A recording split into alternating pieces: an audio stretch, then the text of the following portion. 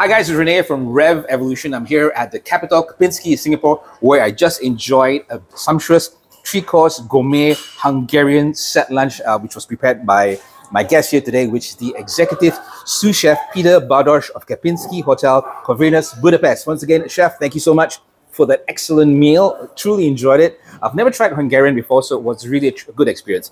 So, Chef, I've got a couple of questions for you, okay, right, which I think our viewers want to know as well.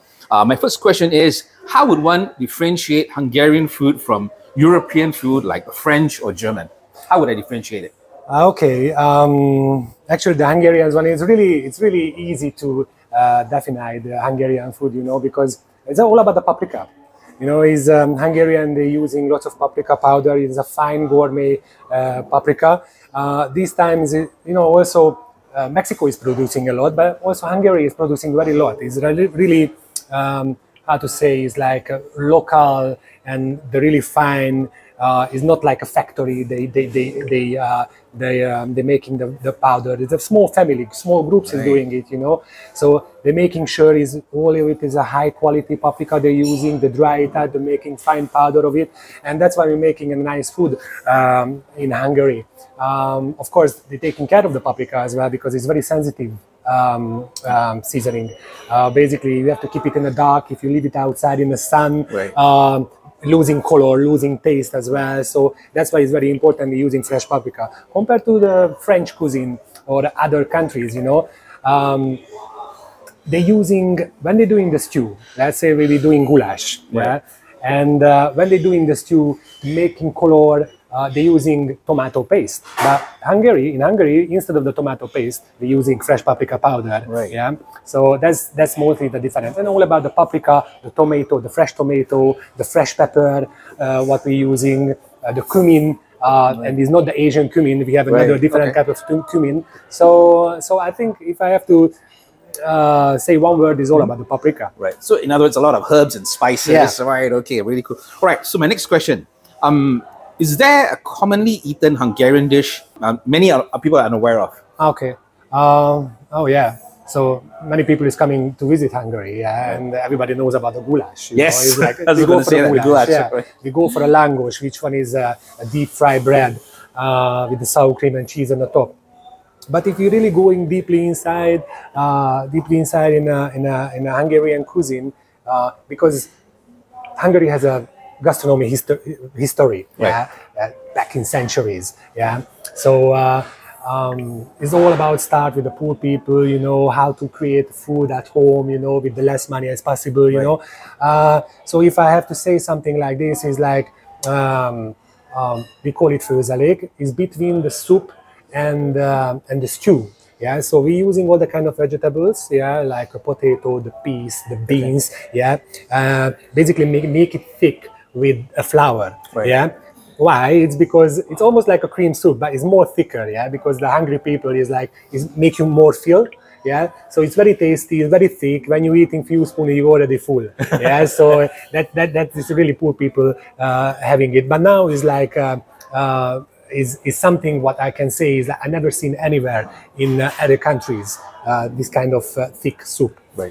Another thing is we like to use the inside parts of the animals, like a chicken, like the gizzard. We have. I think Asia is very popular as well. They're using different parts of the innards. Yes, but in Hungary as well. And if you go to other countries like French, they like to use brain, but there is few weird things as well. But like in Germany or Poland or something, Spain, they're not really using anything like this. But we like to use the lung, the heart, the gizzard, the brain.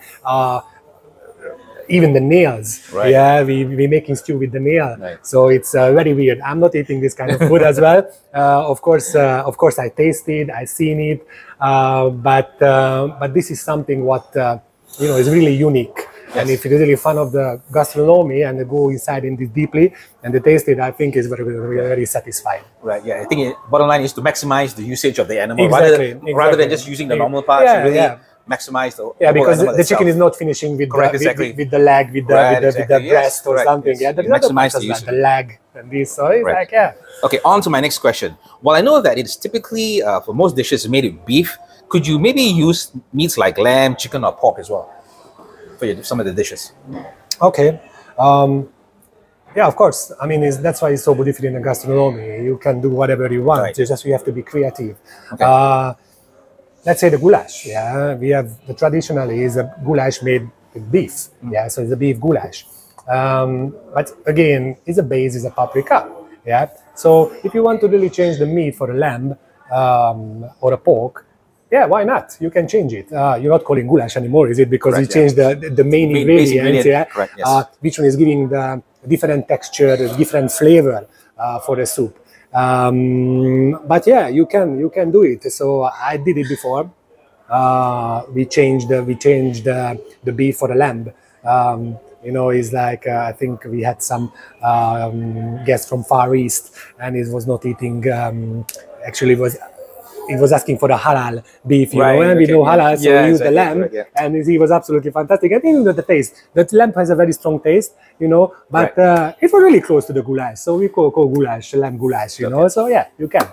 Okay, Chef, my last question for you. If there's one of your favorite Hungarian dishes which you would like to introduce to the people out there, what dish would it be? Okay, it's a traditional Hungarian stuffed cabbage, which is my favorite one. Basically, in all time, Hungary was much bigger. There was other country was attached as well, Romania or Croatia or some of the small countries as well. So it was much bigger.